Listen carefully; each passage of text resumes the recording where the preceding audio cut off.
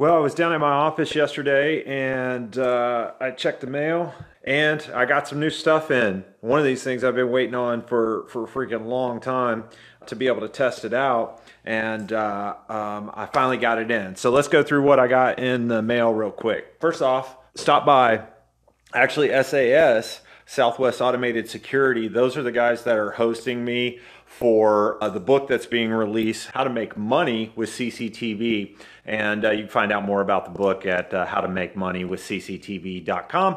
Southwest Automated has hosted me at FENCETECH 2019, and they are the US distributor of ProVision ISR. They gave me a couple products to test out. One of them is their server. So I haven't actually had a chance to take a look at it yet, but I've used a couple other manufacturers' servers, and where this has been real handy for is the license plate cameras. The license plate camera that I use, I really like the actual analog HD license plate camera that I have. It's relatively inexpensive, and it gives me a good resolution and a good image at approximately 50 miles an hour. So anything below 50 miles an hour I can use. But the fact that these guys have a server on top of that is great. So now that we're going to be adding ProVision ISR to our lineup, it'll be a good idea that we use their servers as well too. Now,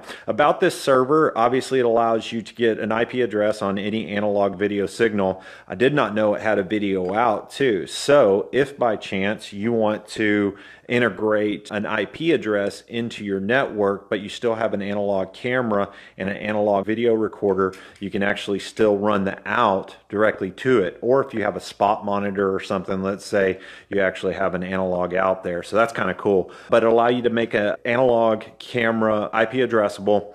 The other thing is because it is a server, it also has, hey, what's up, Taylor? This is right up your alley. Thanks for letting me test this out for you guys. It also has a micro SD card slot right here. So what this actually allows you to do is get that analog signal, record it locally so you have a backup, and send it out over your IT infrastructure.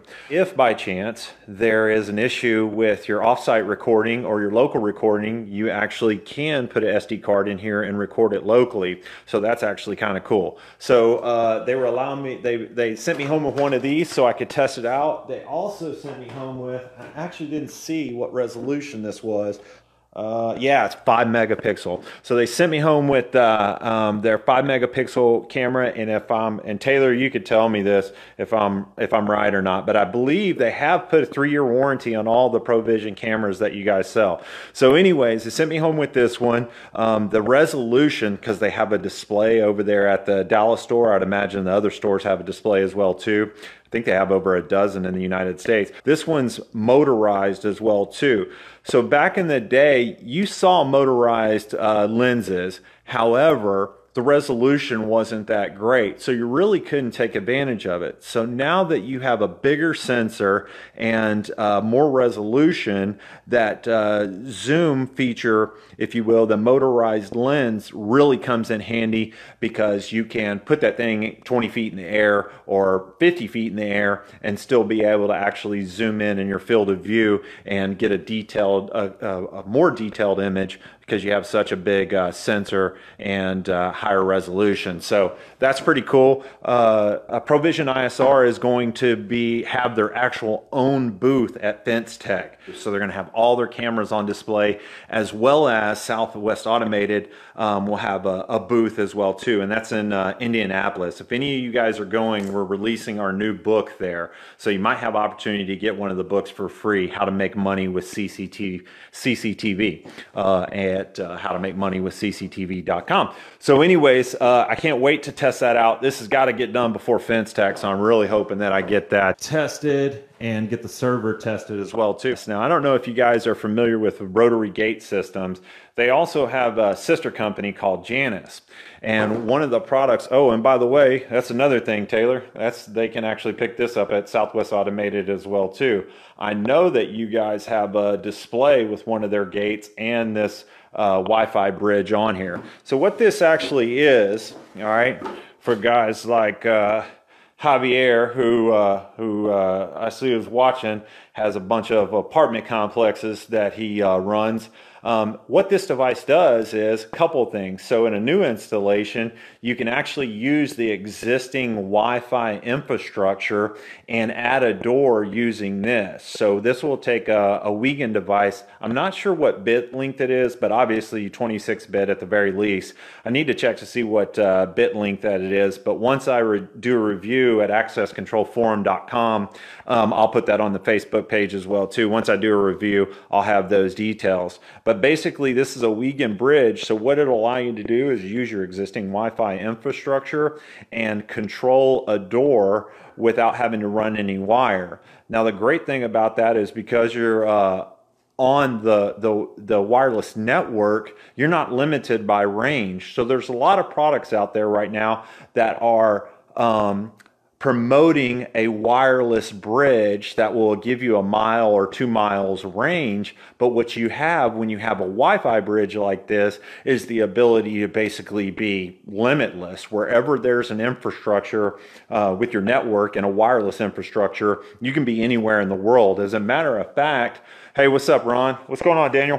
As a matter of fact, you can actually have one access control panel at one apartment complex and control 15 different doors anywhere in the world without having to actually put access panels on there.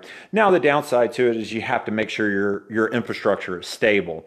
If it's not, if you're throwing in cheap wire, cheap router, and not doing battery backup, then you got a concern there. And that's the same concern you would have with any wireless bridge. But this is one of Janus's products, fresh off the press. He just sent this to me. You'll typically get a new box with a real nice manual all wrapped up and all that stuff. But we wanted to get it tested before FENCETECH. So Shane over there at Janus, they also own rotary gate systems. I don't know if you guys have ever installed a rotary gate system, gate operator, but they're really cool for harsh environments. One of the things that they do is they have a track as opposed to a chain.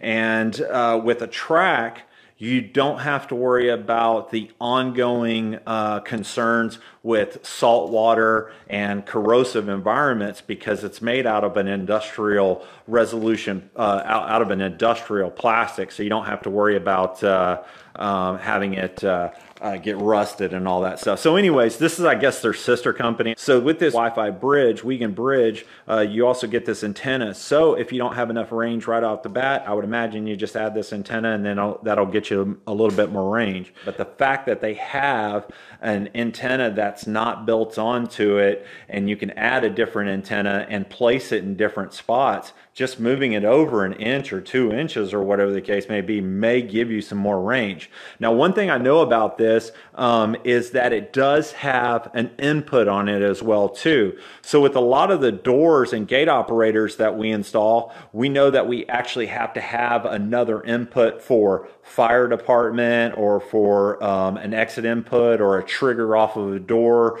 that is a hold open sensor if the door's been held open too long. Now, the great thing about that is when you've got something in the cloud like this, you can do interesting things with it, and that's what we're going to look at when we get into the installation video when I put it at accesscontrolforum.com's YouTube channel. But having an input is so helpful to be able to trigger stuff for and then use that for notifications on the back end of the cloud. So thanks, Shane, for sending me this. I will get this tested before FENCETECH. We're going to show you how easy this is to install at distances from around the world. My sister over at EMX, Darlene Brooks, and if anybody knows Darlene, me and her are identical. I mean, I don't know what was going on at that time, but when we were both created, we came out identical, and you can tell it when you see us that we're related. So if this is what I think it is, this is the baddest Photoeye you can ever get. Is it? Oh, yep, that's exactly what it is.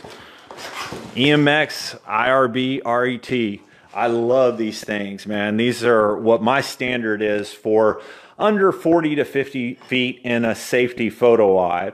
They're UL 325 2016, 2018 compliant. They work on pretty much all the different gate operators that there are out there. So whether it's a 4-wire or 2-wire or whatever the case may be.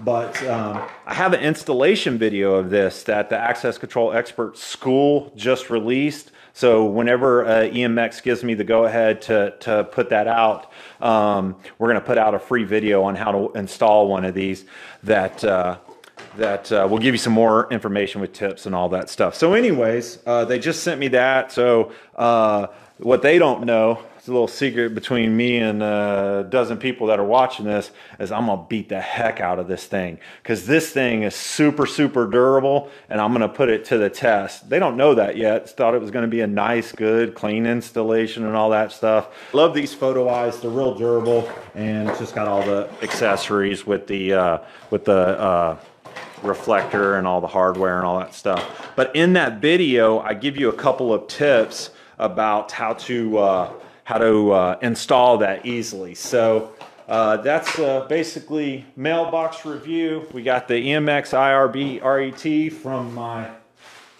sister out in Ohio. We got the Janus WiFi bridge, and then the star of the show was the ProVision server, and then the ProVision 5 megapixel camera. So those are going to get tested. Thanks again for ProVision ISR hosting us at FENCETECH with the new book that we're releasing, How to Make Money with CCTV. Thank you to Southwest Automated Security. Thank you for hosting me, and this whole mess is going to get a high quality video with my GoPro, so I'll upload that as well too, so you can see that. And that's the easy stuff. The hard stuff is I got to do reviews for all this stuff, so thanks a lot. Jeremy over at SAS, and thanks Darlene. We'll see you at the next family reunion, and thank you so much Shane for this. The problem is now you've got to help me trigger this wherever you're at in the world, and we'll figure out how to do that. All right, that does it. Thanks Taylor, Pedro, Javier, Daniel, Ron. All right, man, we'll see you guys later. I'll be up at the SAS here in the next couple of days to say what's up to you guys. Talk to you later.